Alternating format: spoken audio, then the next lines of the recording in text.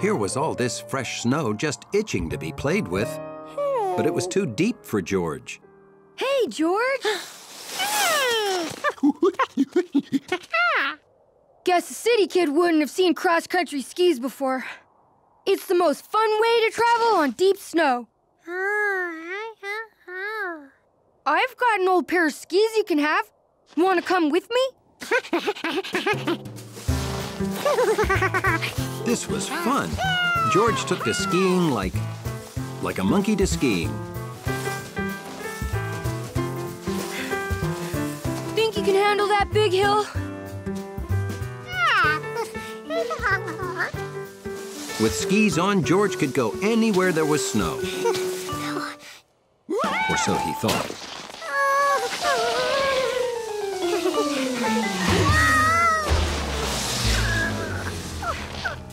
You can't attack a steep hill straight on like that, George.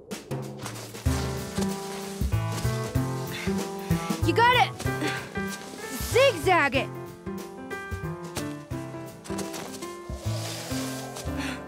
When you stop, angle your skis like this so you don't slide back down.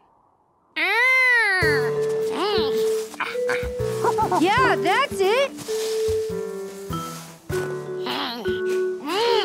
There you go, George. That's the way to do it.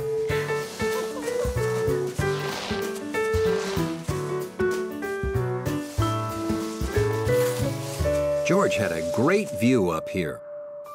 He could see houses and farms. And there was his house. And then he thought he'd better head home right now because the man was making the last of the cocoa. And no one can resist the drink me now power of cocoa. Not even the man with the yellow hat. I wonder what that could be. I'm gonna go take a quick look around. You wait here.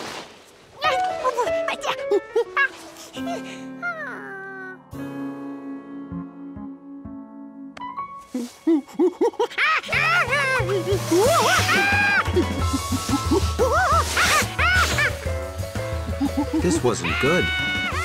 He was getting even further from home.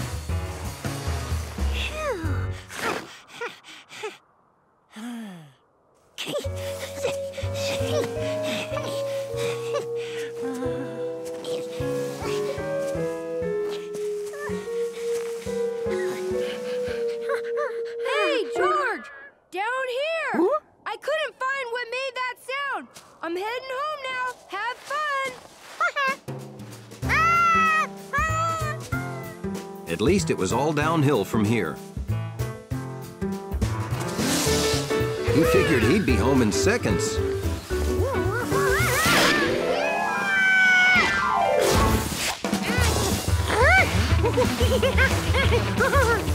There had to be a way to get that ski.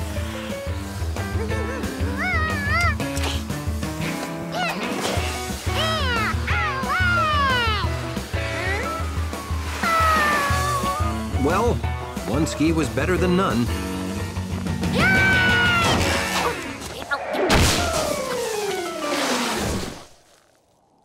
That was awesome!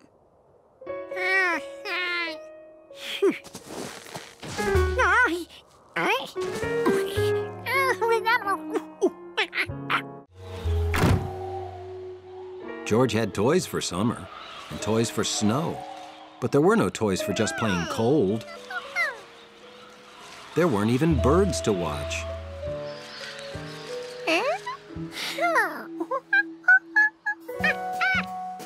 But even the dullest monkey day could be saved by a visit with bunnies.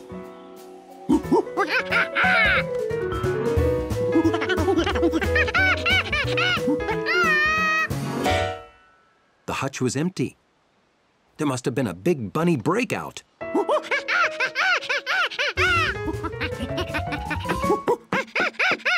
What's wrong, George? Oh, are you looking for the bunnies? Ah, don't worry. I brought them in out of the cold. I'm glad you're here. We have to go to my grandmother's. Can you do me a favor while I'm gone? George knew Bill was going to ask him to take care of the bunnies. It's something he'd dreamed about. George would pick only videos that bunnies liked, and games they could win, and show them his best bunny picture books. I'm taking the bunnies to stay at my grandmother's house for the rest of the winter. Well, it's too cold out, and my folks won't let me keep them in the house. Grandma has a warm place they can spend the entire winter.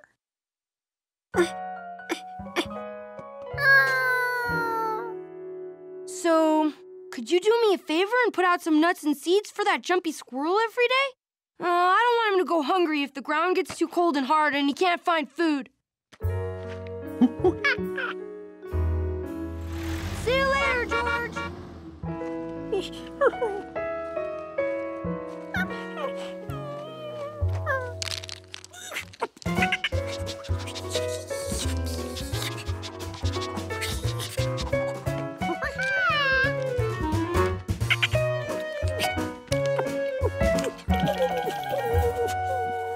George remembered how it was not too long ago.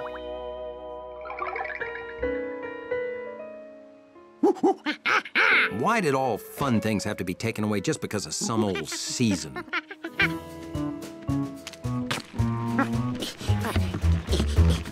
He wasn't going to let winter ruin his winter. This little monkey was going to prove that winter couldn't stop him from doing whatever he wanted.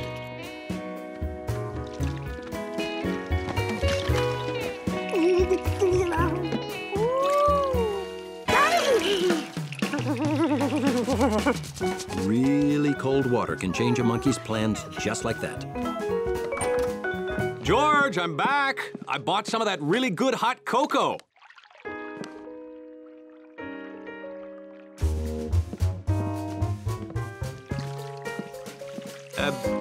What are you doing? Soaking your feet in warm water because you got a chill?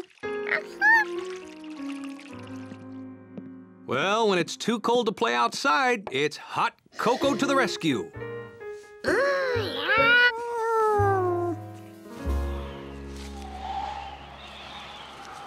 The next day felt like the coldest day of the year. Don't forget your scarf. But George was not about to let it stop him from having fun the way he wanted to. Time for fun.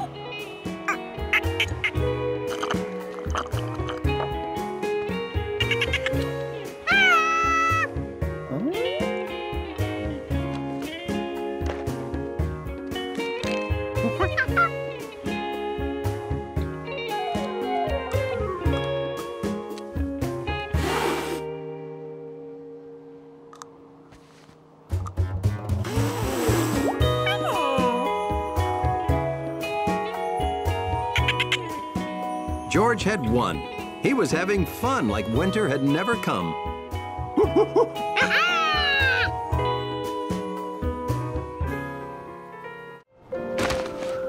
Attention! Will the Antarctic research team please report to the conference room immediately? Come on, George. Duty calls. Here we are, guys. The Antarctic. Our objective is to observe and record the behavior of the region's flightless native seabirds. We're here to take pictures of penguins. See this small family of chinstrap penguins? Well, this breed gets its name from the unique marking on its head. We didn't see them on our last visit, and I'm worried. I need you to find them. In your gear bags, you'll find a waterproof video camera, radio mics for talking to each other over short distances, Check. and a photo of a chinstrap penguin to help you identify them. Any questions? Yes, on the left. Were we chosen for this mission because of our fine work in outer space and under the sea? Well, not exactly. My usual team is on assignment in the Sahara Desert. Oh. But you lucky guys get to meet penguins. Yes! Penguins!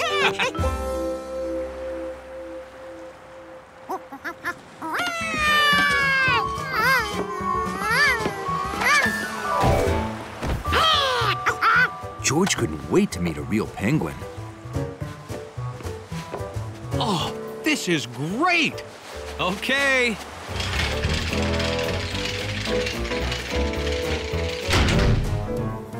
I'm moving on to the nesting grounds of the emperor penguins. You'll meet us at this spot at 9 a.m., right? Right. Remember, if you get lost, use the outpost beacon to find your way back.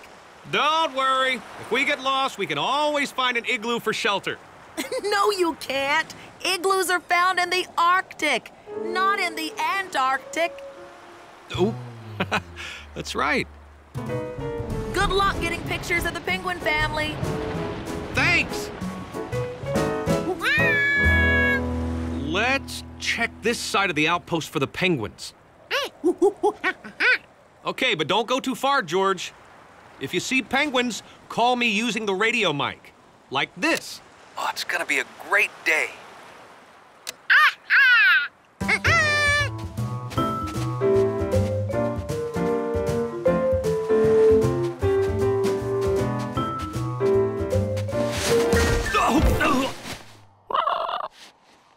Hi.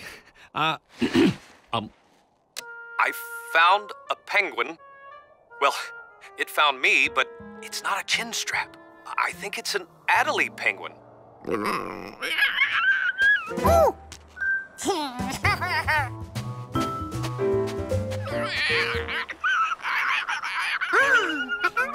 That sounded close.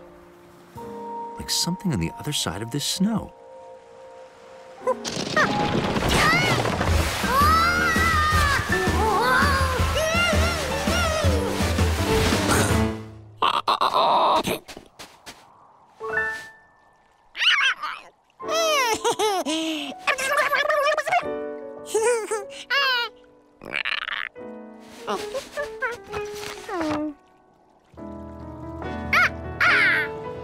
George had found one of the chin-strap penguin family.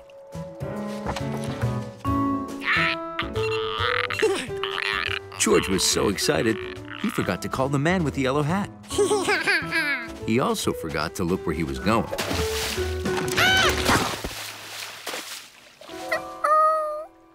The camera was waterproof. Now George wished it would stay in one place.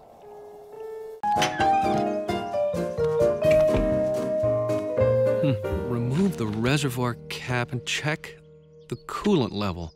Huh. Oh, hi, George. I told Luke and Ada I'd tune up their summer shuttle, but I can't find my pliers. Huh.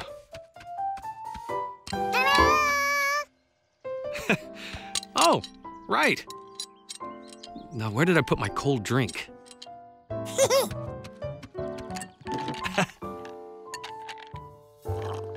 Oh, thanks, George. Hey, after I'm done with the shuttle, we can take it for a test drive to cool off, okay?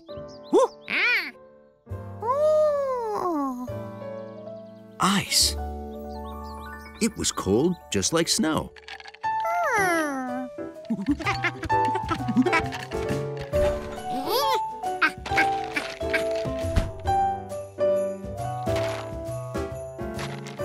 Ice cubes were much bigger than snowflakes, though.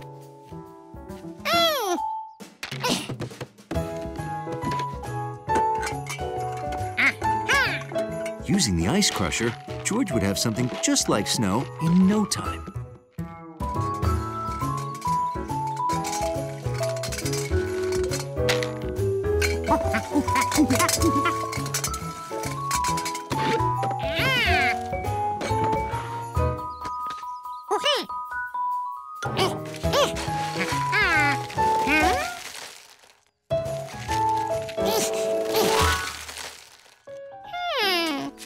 Hey, George! What you doing? Cooling off with ice water? City kids. You can't build a snowman with pieces of ice, George. You need soft, wet snow to make a snowball. Huh? These ice chips are too hard and too thick, see?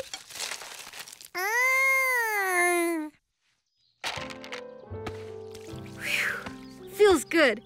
Well, back to my paper route. Thanks for the ice, George!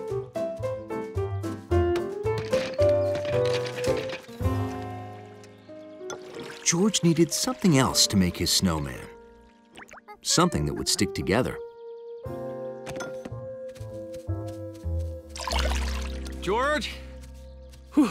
Are we out of ice cubes already? Oh, here they are. You mind if I take a few? Careful where you step, George. We don't want to track mud into the summer shuttle. Mud. It wasn't as cool as ice, but it was easier to mold into shapes. Now, where could George get a lot of mud?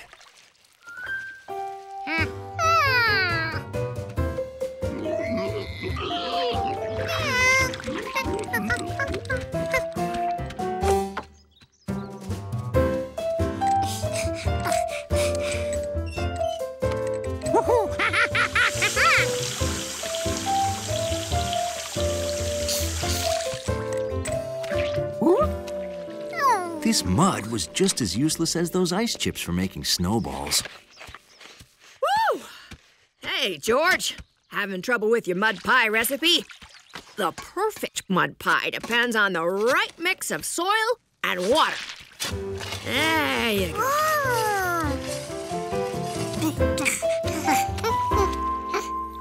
That's it, George. George was on the verge of making the world's first muddy snowman, and nothing could stop him.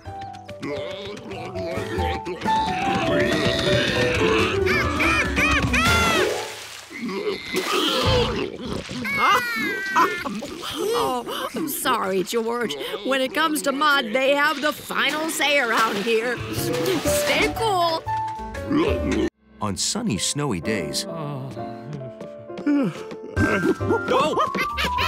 George usually got up bright and early.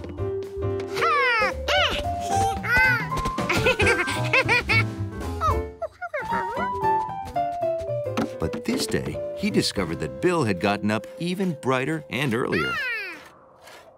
Hey, George!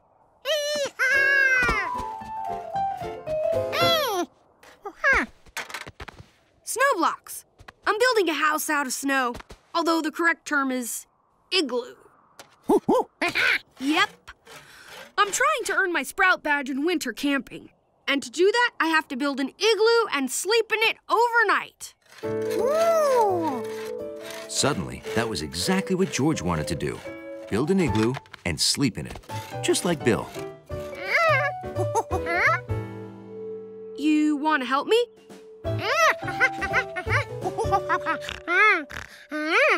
And sleep in the igloo, too? Why not? Let's get started.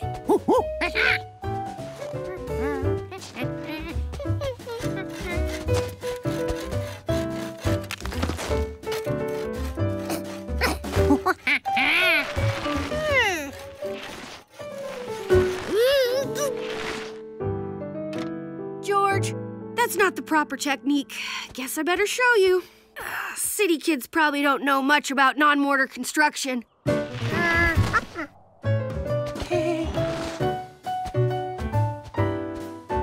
See? The first thing you do is mark a circle in the snow. That's your foundation. Then you take the biggest blocks and fit them together like this. Bill showed George how to build up the igloo walls block by block, making sure that the top layer overlapped the bottom.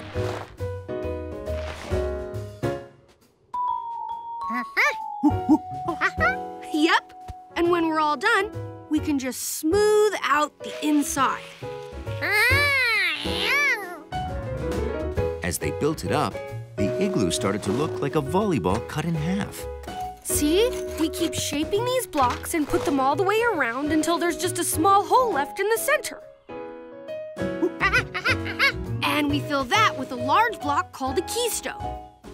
You have to cram it in so it'll hold the walls in place. Now, I'll just make a few air holes. And once we fill all these cracks with snow, it'll stay pretty warm. Yep, we're done. Let's go check it out. George was so excited. He had never been in an igloo before. The inside of the igloo was smaller than George thought. He had wanted a fun igloo. One that was big enough for a bed and a tuba and his friends. Sort of like his room, only better.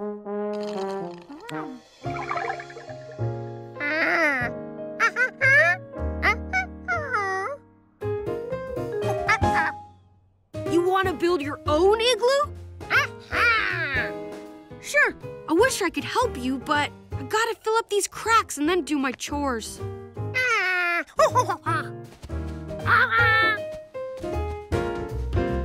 So George started on his second igloo of the day with help from the man with the yellow cap. But this time, he built it wider and taller and brought in some furniture.